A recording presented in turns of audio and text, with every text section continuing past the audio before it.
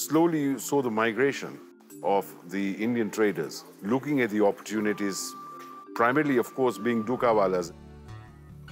Many of those people have become leaders over the years, politicians, leaders of industry, and entrepreneurs, and so on.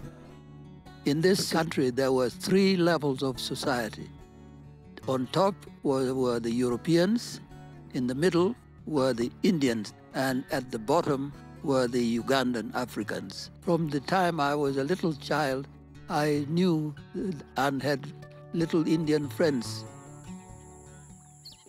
Ugandans, they thought that they were poor because the Indian was rich.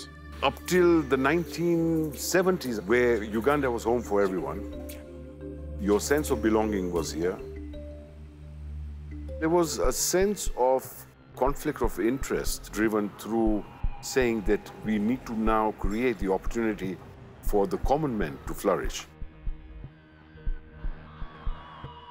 What happened in 1972 was entirely Amin, and Amin was advised to get rid of the Asians. Amin was brutal, he was unkind. He dreamt, and he wanted Asians to leave Uganda, and that's when we realized that we are different people.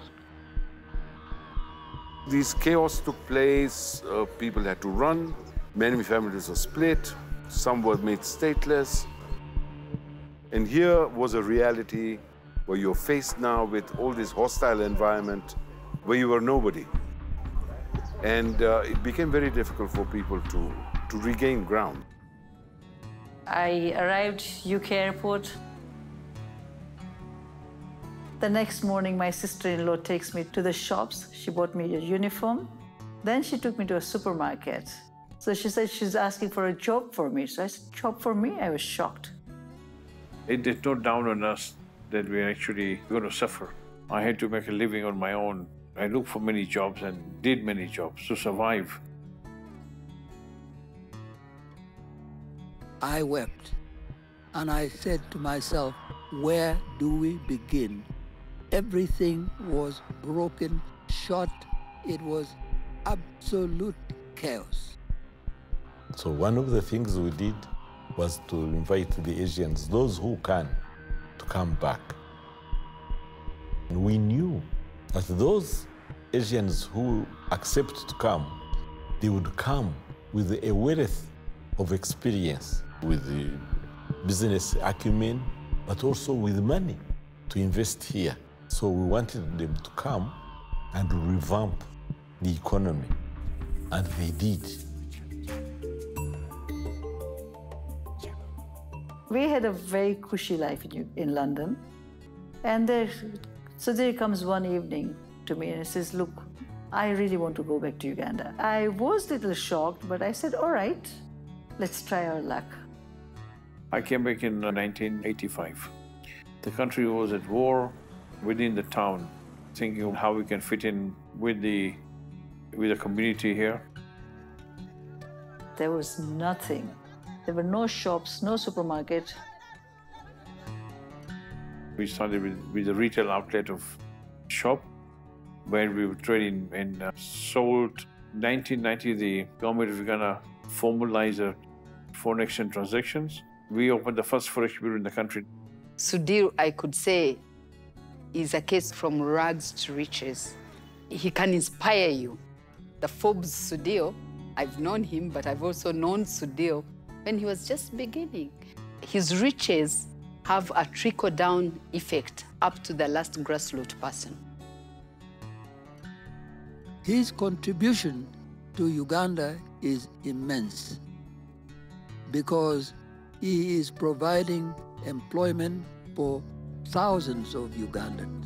The Indians have definitely contributed to the growth of Uganda. They are definitely important because they have been in this business for a long time. And they are teaching other Ugandans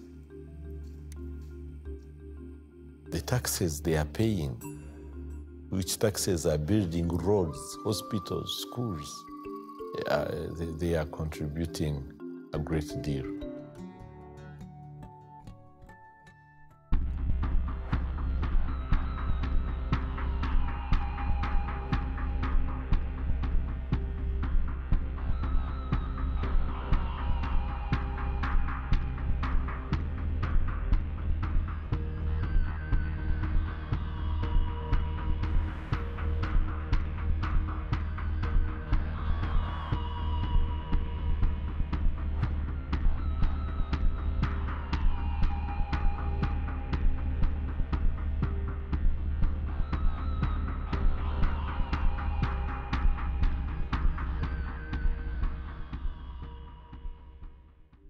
they have not been allowed to establish their plantation because my people say they will take away our land. They have been in ginger for 100 years.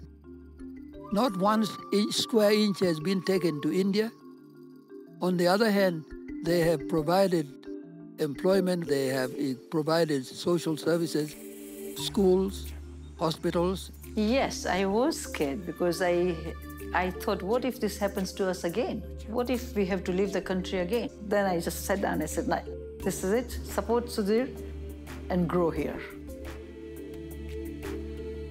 I am third generation in this country. My son is the fourth generation. And this is our home.